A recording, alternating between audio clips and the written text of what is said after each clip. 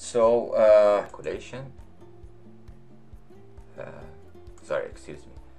input data, setting, calculation, and then here we go to short torque envelope.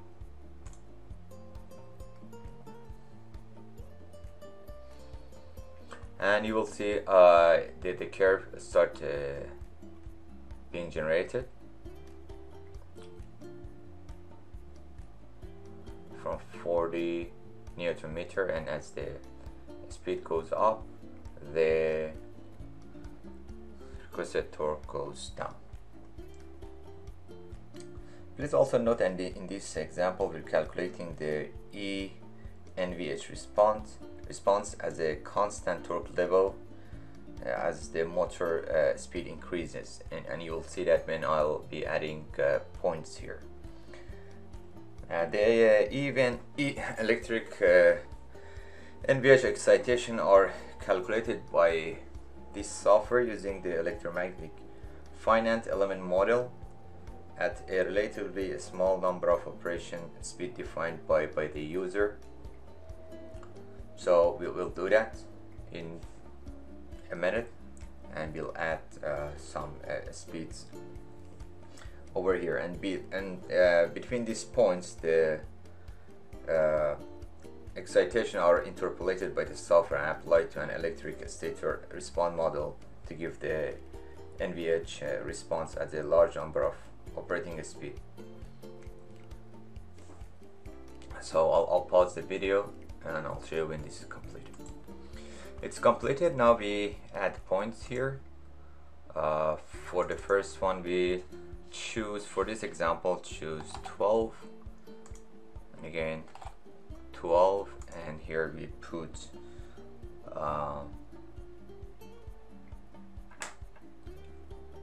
for instance 20, which is very low. On the next one we put 12, and we put 200, which is like the operating one, operating RPM, and here we put 500, which is a big point, and then also we choose 100. The reason we do this is because this combination will give a reasonable balance between the time required to run the model and accuracy of the calculated E-NVH excitation. If you like, you can add more points here and have a more accurate result, but it takes longer time.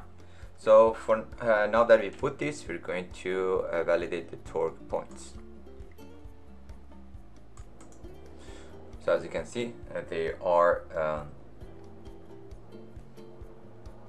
calculated, and next we're going to generate the force data.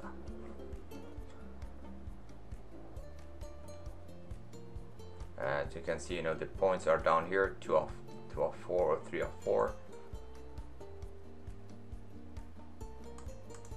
This usually takes a few minutes, and I'll pause the video in between and show you a couple of snapshots so you can see what's happening. And please pay attention to these changes down here.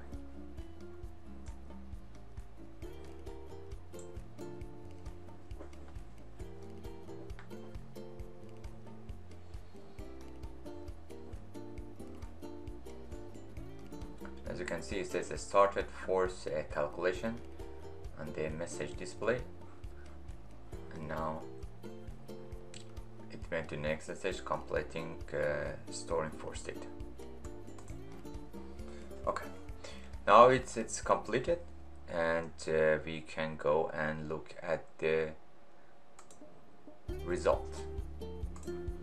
First, let's check the NVH tab. And you can see we have the lump stiffness, the lump mass, and the natural frequency. If you're not familiar with mode, let me show you this slide. This shows like mode 0 to mode 8.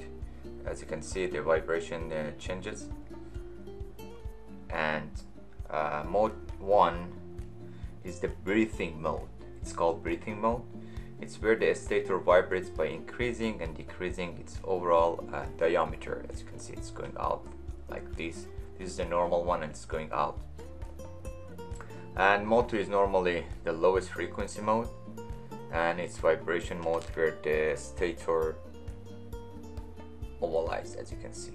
And here you can see other shapes that are created.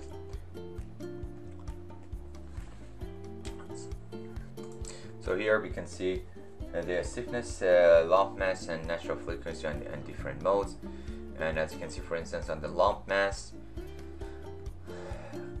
for to excite the higher mode, you need much more mass. For instance, 8 compared to 2 is much higher. You can see it's 67, 55 on mode 8 compared to 18 on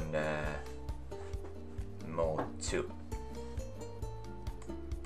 I'll explain more details and more outputs in the next video. Thanks for your time. I hope you liked this video. And as I said, this is Daniel Smiley on behalf of Ozen Engineering Corporation. We have offices in many states in the US. Please feel free to contact us. You can reach us via phone, email, or go to our website, and you're more than welcome to also visit our offices. Thank you, and have a great day.